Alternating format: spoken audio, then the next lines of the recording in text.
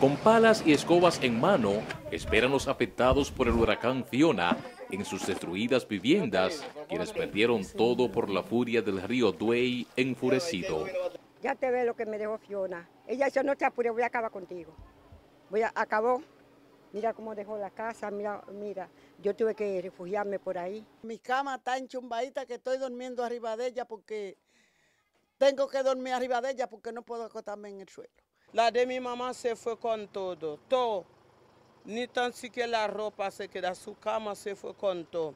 Manifestaron además que no han recibido ayuda de parte de las autoridades. Por aquí no ha pasado nadie, ni Cholitín, ni Karina, nadie ha pasado por aquí. Aquí estamos en el olvido, estamos aquí. Nadie han pasado por aquí, nadie. Lo único que nos da ha sido trapito. Pero nosotros necesitamos trapos, nosotros necesitamos antes de dormir.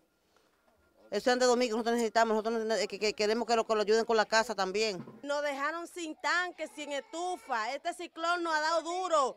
Pues tenemos niños chiquitos. Esto nos ha afectado demasiado. Nosotros necesitamos una ayuda, que no es que la patana de palo y de zinc estén paradas frente al ayuntamiento, sino es que bajen a los barrios. Señor presidente, por Dios, haga una obra con nosotros, la gente de La Florida, del barrio entero, que estamos desamparados.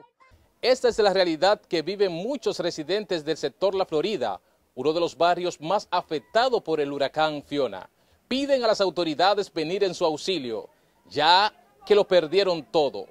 Para Telenoticias, Algenis Carreras.